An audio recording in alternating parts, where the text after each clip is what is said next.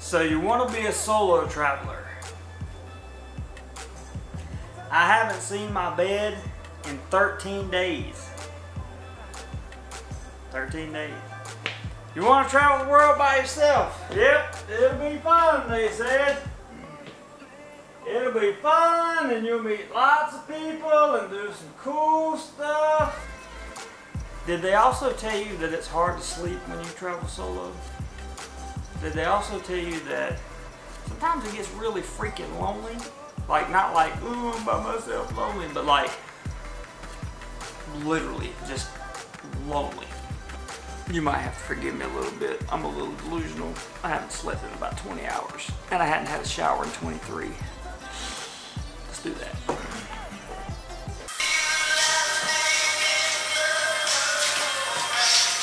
Purple rain, purple rain.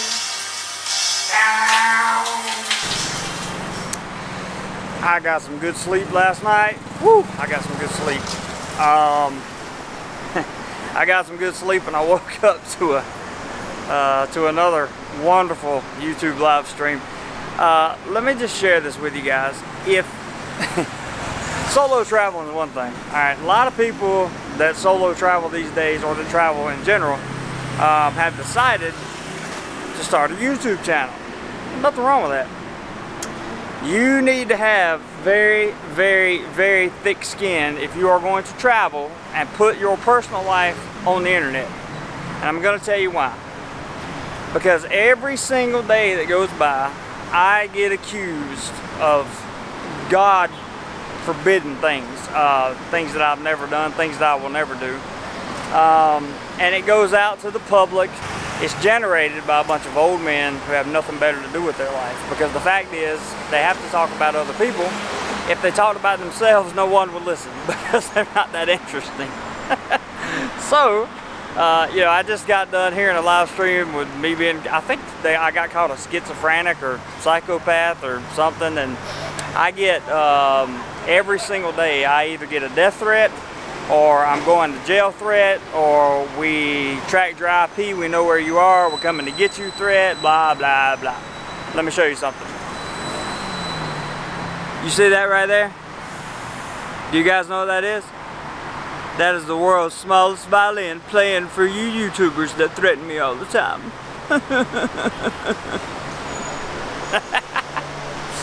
Oh, you guys make me laugh. So, there is things that you can do to protect yourself though, and it is kind of important. There are websites out there and there are apps out there that can actually help you gather information on these people. Now, you need to know that searching someone's IP address is not illegal, okay? The intent behind searching someone's IP address, tracking their IP address, and the way you use the information when you obtain it can be illegal. If you use their information for nefarious purposes, such as doxing. Doxing is a term used on social media now, which basically means you share someone's information, personal information, their address, their name, how many kids they have, where the kids go to school, anything about them that could provide someone else to do them harm or for you to do them harm. If you provide that information and follow it up with any kind of threat whatsoever, it is highly illegal, okay? So what you can do is you can do your own research. Google these things, you'll find the websites and the applications to use the software. Even if it's someone who just has a generic YouTube name, like it's not even a real channel with videos, but they've put in a name, you can find their information, okay? And what you have to do, what you have to be very, very, very careful not to do is do not use that information in a nefarious way in any way, form, or fashion. You cannot use that information once you gather it and put it out on the internet for everyone to see and hear, or to put the people, even though they've threatened you, you cannot put that information out to cause them any kind of harm. What you can do with that information is what I do.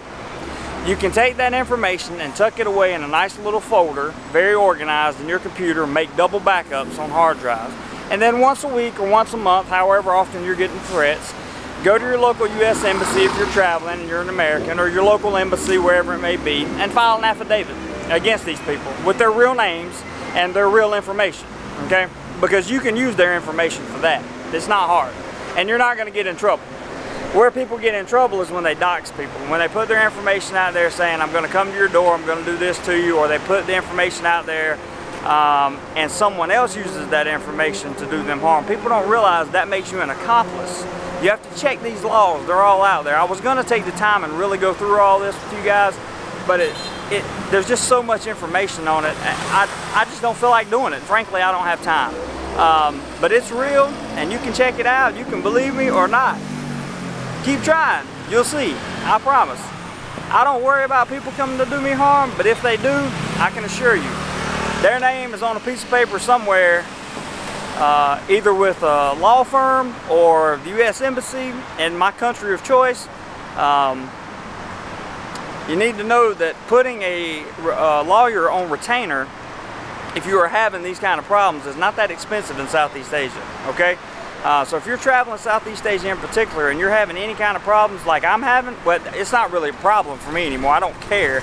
It's just the fact that if something should ever happen to me, there's a detailed record of everyone who has ever made any kind of threat or any kind of indirect threat, anything. All the information's out there. Who they are, where they live, where they're from, blah, blah, blah. So you put all that stuff out there, and then when something happens, granted, it's unfortunate that something's going to happen to you, but at least you have solace in the fact knowing that these people will be held accountable, right? Especially if you have hours and hours of audio of them defaming you on social media, and which is basically libel. You can call it slander as well if you want to, but I think the correct term is libel when you use social media platform. So if they're guilty of all that, you got a good case. And eventually, you know, some of the people that deal with me, that come after me the way they do, I have a feeling that it's going to wind up in a court system somewhere. And when that happens, I'm prepared. I am thoroughly prepared. So that's what I encourage you guys to do. Also, if you think it is an immediate threat, go to whatever local police station you can get to and tell them what your issue is, because it is important. Your safety is important, and it is your responsibility to make sure that you are protected. Now, with that being said, let's continue on to Bangkok. Traveling solo has many perks, but one of the downfalls of it is when it comes to issues like I just mentioned, you have to do it all by yourself, and it takes a lot of time. The best advice I can give you is develop a system, right? Set your recorders on a schedule.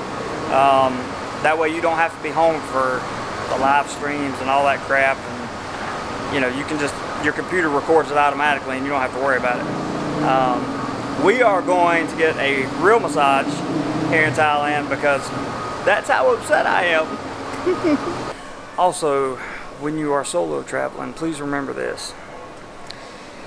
Everything that you have to do that is on a schedule is up to you. It is your responsibility to make sure you get everywhere you have to go and be everywhere you have to be. So you have to pay close attention to everything. For example, if you're in a new city and you get ready to take the subway, light rail, train, bus, or whatever, make sure you're going in the right direction. That's step number one. And I know that sounds silly, but it happens way more often than you would think. Even to me, I'm still guilty of doing it myself. So that wastes a lot of time. It also wastes money. And it's very important just simply not to do things like that. You don't want to make many mistakes. It's okay, we're going to make mistakes as travelers. That's how we learn, that's how we grow, it's how we get better. But minimizing those mistakes will be extremely advantageous to you in the long run, I promise. So try to pay attention to what you're doing when you're going places. Very important. Another thing to consider as a solo traveler is food. You're going to have to eat. It's true, you're going to have to eat.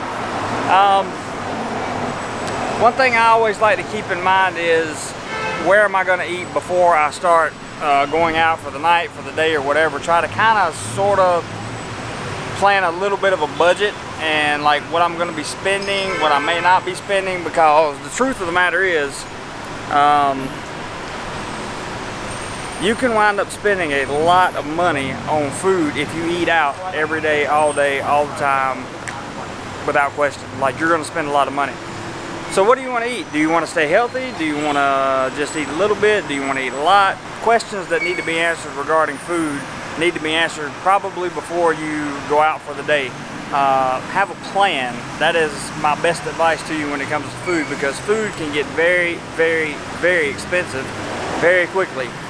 If you leave room in your budget for food, you would be surprised how much of that budget it takes up if you don't plan accordingly. In other words, if you say, I'm going to spend this on transportation, this on the destination I'm going to, this on today's activities, and the rest of it will be food, by the time you get to the end of the day, there may not be any more rest of it, because you may eat a bigger breakfast that costs more money than you have.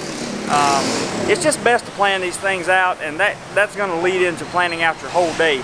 So when you're by yourself, make sure you make a daily budget, not just a weekly or monthly, but a daily budget is super duper important.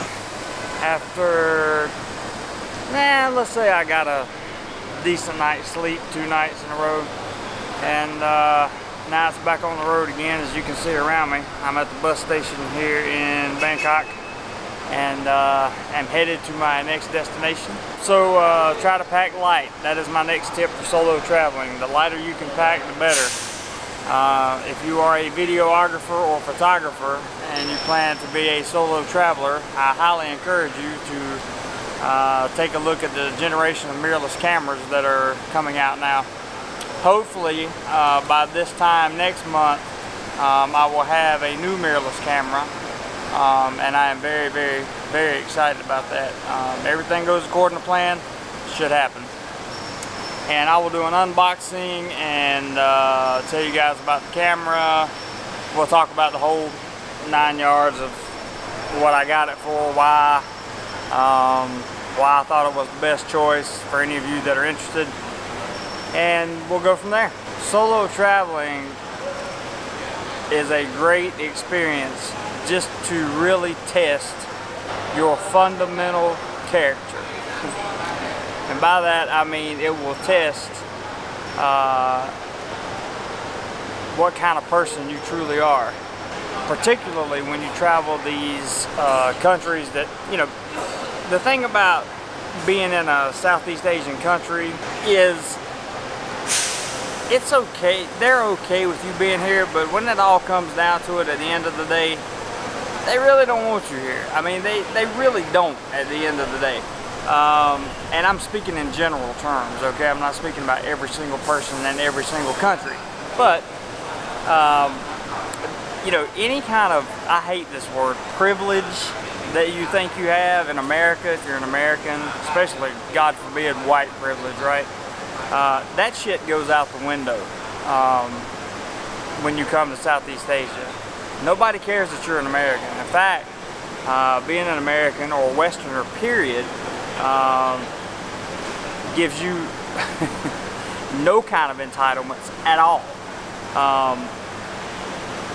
People will look for reasons to con you, scam you, take money from you, steal from you, lie about you, create false narratives about you.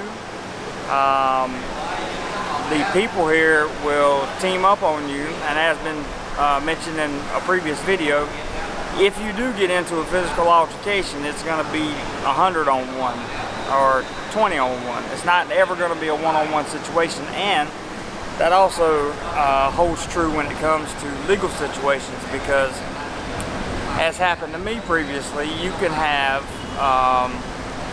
someone, a citizen of a country, and they coerce them into alleging criminal allegations against you with absolutely no basis. These are the things that you're going to run into when you travel if you stay in places for a long period of time. It's going to happen. So, and it'll happen because the facade of the people that you meet when you travel, sometimes you have to remember, it's just a facade. You're meeting their representative for the first time. Anytime we meet somebody in life, we are always meeting their representative. That includes myself. I'm talking about me too. Eventually, the representative, the mask falls off and you get to see the true person. Sometimes that process takes a day, sometimes that process takes a year or more. So you have to be very, very, very vigilant. Be very vigilant when meeting people, when giving your information to anyone. I'm not just talking about expats or people you travel with, anyone. Don't put it online. Transparency is okay, but there has to be a line to that transparency, because people will take anything they can and use it against you,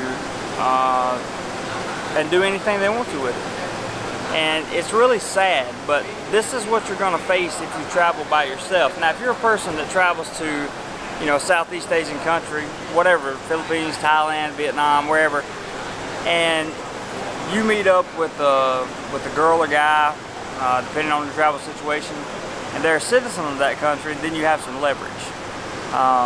Particularly if you get married to them, then you really have some leverage. And you can avoid most of these problems in terms of people just fabricating stories against you and filing a completely fabricated legal accusations and etc., etc. So these are the things that have happened to me in my experience, and I am sharing them with you in the hopes that you don't have to go through it. And one thing I've learned is, if you back away from the drama and do not engage in it, and this applies not only to people on YouTube, but just in life in general, if you back away from that and just let it go, let it run its course, let people think whatever they want to think, continue doing you, stay true to yourself, don't get caught up in it and become somebody you're not. As human beings, we become products of our environment, so if you listen to all that crap, eventually you're going to join in on all that crap. Doesn't matter if it's a bar scene, if it's a YouTube channel, if you're in a red light district and you stay too long, you're probably going to wind up doing something you regret the next day. That's just how life works. So stay away from it, be true to yourself, stay true to who you are, and eventually people will see who you are, and you won't need to prove anything to anyone. You won't need to prove anything to anyone because they'll see it. I'll try to put a link right here, but I did a video called 7 Years of Freedom, in which I talk about being clean from drugs and alcohol, being clean and sober for a little over 7 years now. And when I got clean, nobody would talk to me. Not my family, I didn't have any friends. Nobody trusted me, nobody would talk to me, etc. And after about 6 months of being clean, and later 9 months and a year, all that family and all those friends were coming back, and I was making new ones. And the reason is because my behavior had changed, my actions had changed. I was no longer in the environment that I had placed myself in. Don't talk about it, be about it, is the best advice I can give to anybody who wants to travel solo. Don't tell people who you are, what you're gonna be. Just let them see it through your content, right? Let them see it. If you're not a YouTuber, let them see it in your day-to-day actions. You'll meet people in hostels. You'll meet people at hotels or events as you travel, if you're not a YouTuber or if you are a YouTuber. And they will see your character through what anybody has ever told them about you. So enough with the haters. As I mentioned before, the haters only talk about you because they can't talk about themselves. People just wouldn't find it interesting. People that tend to bring other people down to lift themselves up have enormous self-esteem issues. And that is why it is very, very important not to associate yourself with those people. It's very easy to do as a solo traveler. You get caught up in a little clique here, a little clique there. Even if you're just moving from country to country, month to month, you can still find yourself in the wrong faction. And that's really kind of how I want to sum all this stuff up.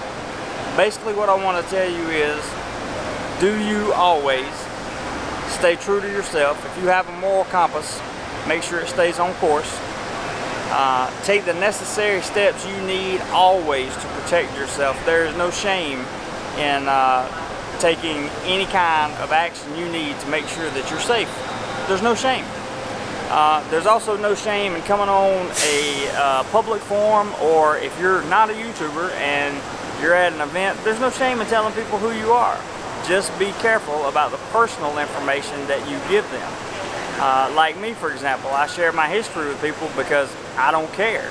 I share my history with people because I hope it helps someone. There are many, many people that are in the same struggle that I was 7 years ago. And I hope that they see me now and see what my life has become and can say, damn, if he can do it, so can I. That's the whole point behind me sharing this stuff. It's not that I want you guys to, oh, you overcome this, you overcome that. Listen, addiction is one thing, but I've overcome a lot more than addiction in my life. Many things that I don't talk about, probably never will, because it's really none of anybody's business. And those are those things that you have to decide what you want to allow to be transparent and what you don't, right? So as a solo traveler, my final words: make sure your money's right. Make sure you set a budget daily, weekly, and monthly. Make sure you use your head when you're traveling. Make sure you sleep when you're traveling, because if you're rested, you can think. And thinking is very important when you're by yourself, as I discussed earlier. You don't want to go the wrong direction on a train and miss a flight. There's just so many things that can happen when you're by yourself. Make sure you're protected physically. If you can carry mace or a knife in a country, you can't in this country, so I don't, but if you can, make sure that you carry whatever kind of protection you need. Always make sure you have a first aid kit with you at all times if you're going to be outside of a city. It's just a good idea. Basic common sense practices will save you a ton of headache as a solo traveler. I really hope you guys enjoyed this video, because I had a great time making it, and I will see you on the next one.